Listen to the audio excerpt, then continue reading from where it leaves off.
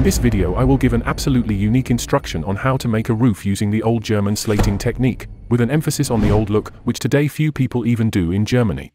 By following this instruction, you will understand all the key points that you need to cover a simple roof or facade. Make a special beautiful roof yourself, and I will help you with this. You can count on my support online, on any issues, from the selection and calculation of materials, to individual solutions for your specific project. I will be happy to help you make a beautiful roof remotely. Feel free to write to me. My name is Andrew McKinney. I am a practicing roofer from Ukraine. And I have checked everything that I will tell you here many times in practice. All video materials presented in this video are my commercial works made according to the same rules that I show here. I want to apologize in advance for possible translation errors. I do not speak English well, and I use neural networks so that you can understand me, and thereby make beautiful and reliable roofs more accessible to a wide audience around the world. I strongly recommend not just to look, but to make a small rectangular training stand of any size and do it with me. This will allow you to experience everything with your own hands. As a result, you will get such a roof surface. This at first glance complex technique can be divided into 3 simple stages: making blanks, marking the surface, and placing the blanks on the surface. 3 simple steps that will allow you to master the old German slating right in your workshop. If you master these 3 simple steps, you will be able to make such a picture from a rectangular slate. And this is how it will look from slate.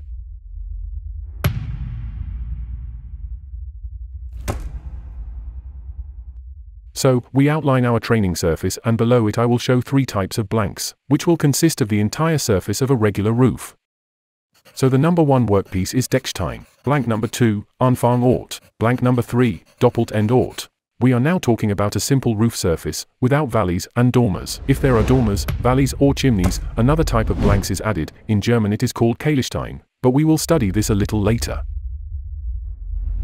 These are the 3 types of blanks you will need to completely cover an ordinary roof, regardless of size.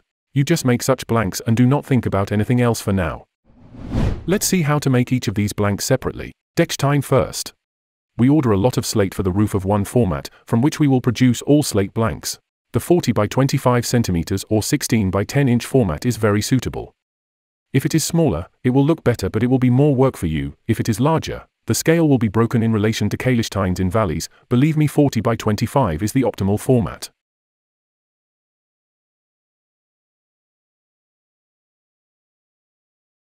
We make 2 Decksteins from 1 rectangular slate. In old German slating, the width of the Decksteins must vary, and that is why we make 3 sizes of Decksteins. 1, we divide the stone in half and get 2 identical Decksteins. And we divide the stone into 2 slightly different parts, shifting the line by 1.5 to 2 centimeters from the center. We make Decksteins with a sharp cut. That's why we cut at an angle of 65 degrees.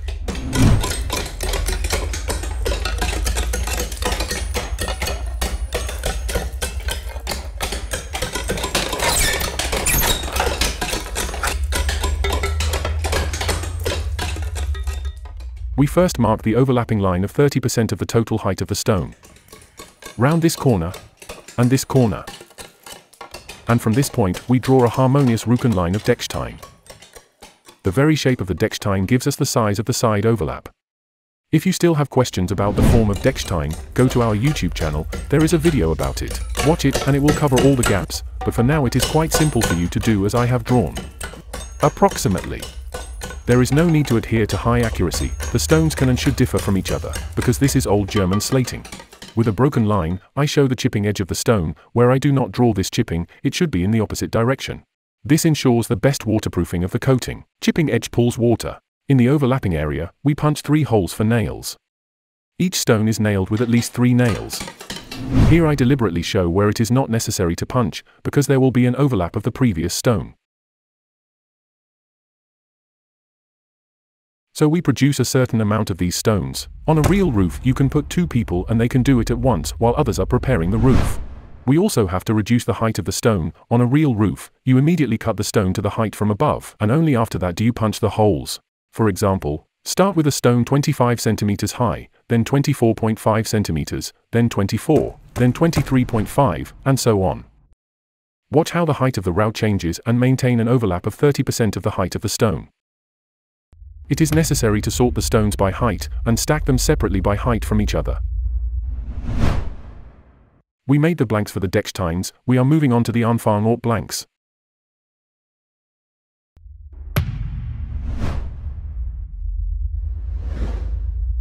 We make the blank for the special beginning of the row from the same slate format. If we made Dechsteins with a sharp cut, then we make Anfang in the same way with a sharp cut of 65 degrees. If you chose a normal cut, then this blank should match it, it's simple. This is the Fuß zone, here we leave a little more than the Fuß zone of Dechstein, about 5 to 6 inches. And from this point we smoothly draw such a stretched line. Imagine that they stretch the Dechstein to the entire width of the stone. In the Fuß zone, we cut a little like this. With this, we ensure the lifting of the stone upwards. 1 centimeter or ½ inch is enough. We also round off this part. When you put the blank in place, you may need to cut a little more, lay it so that the stone lies tightly. But while this is a blank, we make it so that there is room for maneuver. When you install this stone, you may need to cut it like this, that's normal. Here we will have an overlap line approximately like this, in this place you can punch holes. We process this part by chipping upwards. We chip the rest of the stone downwards. You apply this blank to the beginning of the row, you must try to keep it as long as possible, mark the line of the border of the roof and finish this part. Roughly, the stone will fit, but you should complete Rücken line so that it looks harmonious. But before that, it is necessary to cover up all the previous spaces of the slate with Stichstein and, if necessary, Zwischenstein. This is how it will look on the roof, but more on that later. So, we dealt with the blanks for the beginning of the row. Now we move on to the last workpiece, the double end of the row. We will immediately study the most creative ways for you to be immediately satisfied with the expressiveness of your work. We will also make this blank from the same format. Meet, this is my brother Mike, we do all this together, but he's behind the scenes all the time. Here is the stone, we have always run this line from here. From here? Yeah bro, right here. Here you are cutting here, trying to make this blank as long as possible, along the diagonal of the rectangle. And you round this part like this, try to immediately make the template smoothly, like an egg at an angle. But also don't focus too much on this, do everything by hand, without patterns, templates, and compasses, this is the main feature. Manual work is precisely your visual inaccuracies that will form your personal handwriting. Don't chase after perfect shapes, it won't look cool. Do everything by hand. As it was done in ancient times. You can put such blanks on the roof and see how to finish them.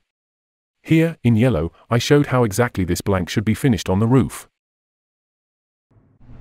To make such blanks as efficiently as possible, experiment, you can break it into stages, for example, first roughly cut this part and that part with a guillotine, and then finish it with a hammer. Optimize and try different ways to analyze the result. Step number 2, surface marking. If you just watch it will not be very effective, so I highly recommend repeating it in practice. Therefore, make yourself a small training stand of any size, at least 1 meter high and 1 meter wide. Make the marking so that your initial row is 15 centimeters, and the final row is 10 centimeters. Regardless of the size of the stand, distributed the rows so that they gradually decrease. Decrease every row or every 2 rows depending on the size of your stand. I have a small area and I will decrease each row by 1 centimeter. So 15, 14, 13, 12, 11, 10, 9, 8, 7. And the ridge row is 11 centimeters. Now I will show an example of another area. In general, the size of the surface does not matter. It is important that you have a change in the height of the rows from larger to smaller and that it is visually visible. The smaller the stone, the more expressive the look. How to determine the angle of inclination of the rows? We draw a segment of a circle and from the center we mark the angle of the roof. From the point of intersection of this angle and the segment we draw a horizontal line like this, and a vertical line like this. We connect this point and this point with a straight line. This is our first line. From here we mark. These will be the highest rows on the roof. Now we mark upwards little by little, reducing each row or after several rows so that the last row is 10 centimeters. These numbers are relative and you can do 12 and 14 at the end, but it is important that this principle is preserved, and the more expressive it is, the cooler it is. For example, on a large area, we start with 18 centimeters and end with 10 centimeters. With gradation every 10 rows. This is your space for creativity, but the consumption of material and time and the price for the client depend on it. We figured out the markup, now let's move on to the last, most important step. This step must be shown to each member of the team who will perform the roof together with you. It will make your life a lot easier because I know how much time it takes to train employees in the process.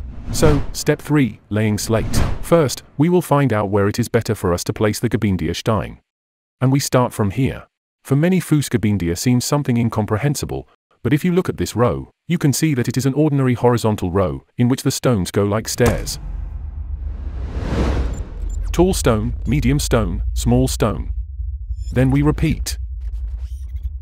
To determine the Gebindierstein, we must apply the Deckstein to the drip and to the inclined row, so that their Rücken lines cross on the overlapping line. We add the necessary overlap and make it from a whole stone. We nail it with 3 nails above the overlap line. These stones that are located between the Gebindiersteins, they can be of different widths and there can be 1, 2 or 3 of them. It is arbitrary. It is only important to withstand the overlapping of the rows by 30% of the height of the row, and to pay attention to the fact that the stones fit tightly to each other. For this, always look one step ahead. Think about how the Decksteins lie. We approached our first Anfangort. Look, there is a main rule in Old German slating, each row begins and ends in a special way. And now I will show you how to make the beginning of the row beautifully and expressively. Anfangort. We try to make it as long as possible, within the limits of our stone 16 by 10 inches. Ideally its length should be equal to the width of 3 Decksteins. Before showing how to do it, I want to show how not to do it. Most of those whom I trained on my projects always did the same thing. They see the overlap line and try to overlap it as much as possible.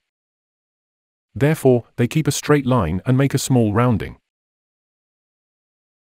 And we are pulling the last stone from here. Most roofers make a small rounding and draw a straight line. I won't say it's a bug, but it doesn't look very good. If you are studying the Old German slating, I think you want to achieve an impressive result. So we have to do it differently. And now I will show you how. So now I will show you how to make Anfangort expressively and harmoniously. We do not start the rounding here in the very corner, but drag it from this point to this point, without leaving a straight section of the line at all. And we make Stichsteins of this shape. We nail it here. It fits tightly and everything is fine. The next stone, we have to make it here. And on this side, we mark the height, the same as on the previous stone plus a margin of 1 to 2 centimeters. And cut the stone with a smooth arc so that the pattern is harmonious. Here we also cut it and nail it with 3 nails. And the last stone, we start here. We attach our workpiece Anfangort and see where it needs to be finished. This is our beginning of the row, which consists of 3 stones. In some cases, it can consist of 2 stones. You see, we create a picture so that these lines diverge harmoniously from one line. We try to make sure that these lines do not differ from each other, so that they unfold naturally from one laziness. We also try to stretch these lines as long as possible. So we nail this stone and see what we have next. We have to tighten our row endings. Before laying the double end of the row, we make and nail a Stichstein to plug this space, and the coating was tight. We make it from leftovers, it is small. Then we place the Deckstein in the middle of the Fußgebindierstein to avoid overlapping for stones in one place. And we apply the workpiece for the double end of the row. We saw exactly where it is necessary to cut and finish, finished and nailed. It will take a long time at first, but after 5 to 10 repetitions, you will learn how to do it the first time. The second stone is the same. You can also put a Stichstein under it, it will improve the density of the coating and it looks cool, but it is not necessary. Let's look in more detail. In order for you to understand better, I will first show a simpler version, the usual double ending. If you are doing this for the first time, attach an ordinary Deckstein to see this side overlap. After that, you take the blank for the usual double ending. We did not look at it, but here everything is simply a rectangle with a height equal to the height of the visible part of the row. Draw a line. I recommend not leaving this corner, just round it, it looks better that way. This part is lifted here. Round this part. Lift it up. Du Wasserabweisender Hieb. Just cut the corner. And cut this corner to the middle of the row. Here in the upper part we nail at least 4 nails. The second stone similarly, but in this place you push it forward a little. Visually imagine the middle of the row. Round this part in the same way. And here you withstand the same overlap as on the entire row. And again the wasserabweisender heap. We nail with at least 4 nails, because additional wind load acts on these stones. This is a common double ending, which is now widely taught in all educational centers in Germany. It looks good, if done correctly, and do not leave this corner. But this is a fairly typical option. You and I are here to learn how to do not just normal, but impressive. Therefore, right now I will show how to do it very nicely and clearly. We cover this space with a Stichstein. We nail it. We see that we again have a space that needs to be closed. We also visually divide the row in half and attach the workpiece that we made earlier. We pull the end part as high as possible. We hold this line as an arc, leaving no straight sections, so that it was curved along its entire length.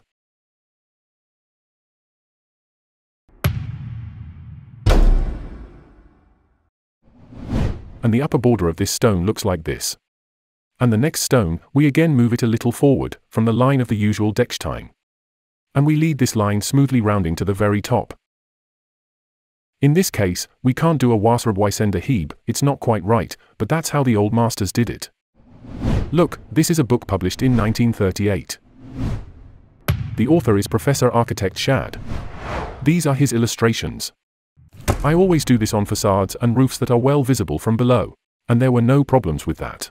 But I also believe that modern rules are based on observations. Therefore, decide for yourself what to do on your projects. I will add that this is exactly how it was done in ancient times, and now we are talking about Old German slating, with its advantages and disadvantages. Write your thoughts about it in the comments. Let's mark 2 Dechsteins, and repeat again. From the bottom of this stone, we raise a little upwards, we already set this rise. And according to the old tradition, we nail the Stichsteins, cover this space.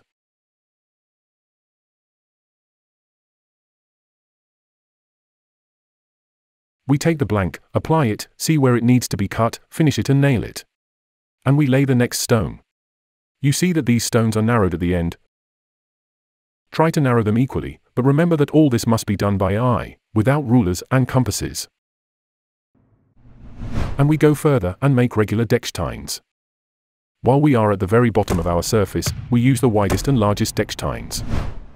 Since this is an educational video, I will not cut what I have already shown, watch it again and think about this principle. We do it from these blanks, you see, in this case you need to cut this part more. We make these lines a smooth arc, harmoniously. And nail it.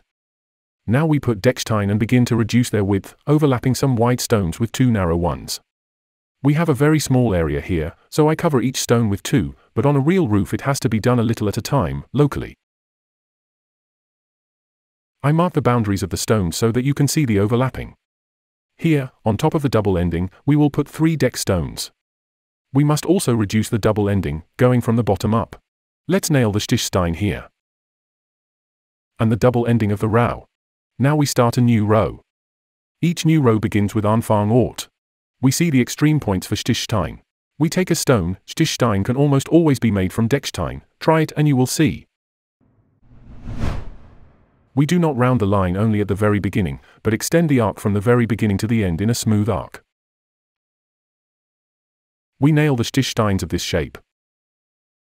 The next stone is a Zwischenstein, we pull it from here, through this point here. We narrow evenly. We stretch the arc all the way here. Here we raise the stone higher and nail it. Next, we look at this height and try to make approximately the same height on the next stone. And from this point, we again equally narrow these areas. And we are already reaching for this stone. This whole line also goes in an arc with us, without straight sections. This is our Ortstein. We nail it in this way, and lay ordinary Dechsteins. Now I will mark in red what not to do, but almost everyone does this on the first attempts. This is probably due to the desire to follow the overlap line. Don't make such small roundings here. It doesn't look good. Try to stretch this rounding as wide as possible. By the way, in this way you will divert the flow of water from the edge. Do you know how capillary water flows down a slate? It always breaks off at the lowest point. This way you drain the water away from the edge. And this is very useful, for example, on the ridge. And we continue. We nail a row of deck tines. And we begin to raise the double ending, which smoothly flows into the ridge row. The first stone and the second stone. We start a new row again. We make and nail the Stichstein. We make it from Deckstein lying down. And the next stone is Anfangortstein. And we nail a row of Decksteins. I mark the boundaries of the last Deckstein. And we nail the stones of the double end of the row, the first stone and the second stone. They smoothly transferred us to the ridge row. I really like how it looks. And I always do this on the facade.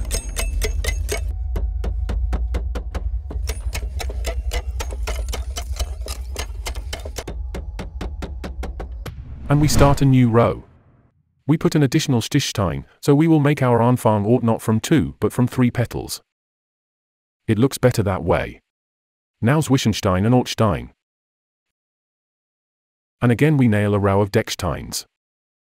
Here we still nail the whole Deckstein, and in this place we apply the Deckstein, and where its Rücken line intersects with the line of the ridge row, we cut at an angle inward. We leave such a tail so that it rests on the roof and the front part does not rise. Let's take a look at how to finish covering the surface and fit the slate under the ridge row. The whole Deckstein lies like this, but we have to make room for the ridge row so that it fits tightly, so from the point of intersection of the Deckstein with the line of the ridge, we cut off the excess part. And nail it in this place. The next stone. From this point, we cut off the excess. Apply any ruler and transfer the line of the horse to the stacked stones. The next row of Decksteins. When the Deckstein intersects with the line of the ridge, we cut its front part inward.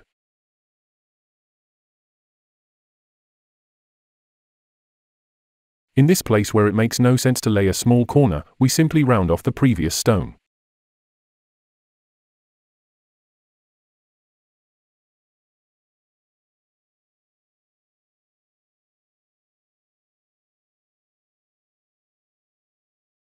In this place we also round off the previous stone.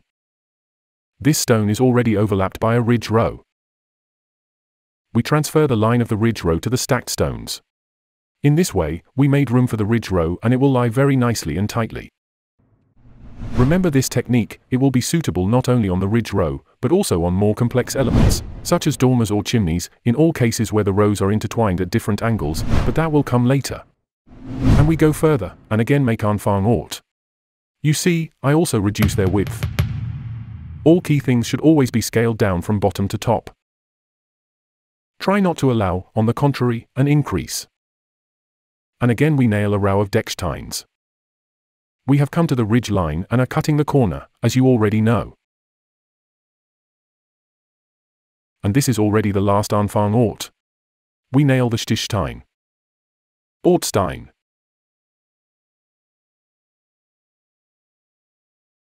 And we nail the Decksteins. Cut off the excess under the ridge. And that's it, now we are ready to nail the ridge row. We will also make a smooth transition from Anfangort to ridge row.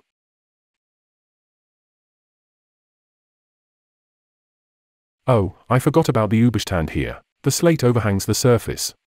I am correcting. Here we make an arc similar to Anfangort arcs. And all other stones are kept in the same context. That is, we use narrow stones. We make the next stone like this. You see, it covers this space completely, rests against the deck and leaves no gaps. If you are on the roof, and you make a ridge row from ordinary Decksteins, see how to do it. Here, look, we have to avoid overlapping in one point. That is, here you need to pull the stone further, then there will not be a big gap. We finish here. And further on the same principle.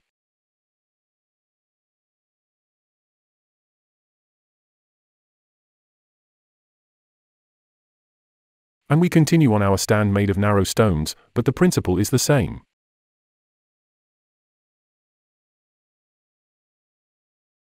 We have already reached the capstone. Do it also harmoniously. I like to make it voluminous with several layers of slate. This is how we made a beautiful surface from rectangular slate. But the old German slating is especially interesting for its smooth valleys, dormers, and beautiful slate chimneys. This is what creates that special vibe of an old German roof. This is the next level of difficulty. Once you learn how to make a flat surface, you will be ready to move on to the next level. And of course I will teach you to do it in a special way, not schematically. Without precise linear markings, as most roofers do now, but with arbitrary shapes of stones, based not on the marking scheme but on the material in your heart, exactly as they did before.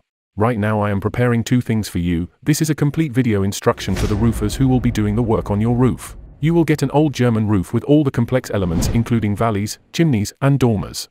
And the second, individual support. I want to give you a concrete result, an old German roof on your house. I will make your roof remotely. I will help with the selection of slate and accurately calculate its quantity specifically for your project. Competently complete your roof with related materials so that it works reliably for a long time and does not bring problems. I will be in touch with you throughout the duration of the work, from start to finish. Make an exclusively and reliable roof with me. Follow the link below this video right now. Sincerely, your online partner for exclusive slate roofs, Andrew McKinney.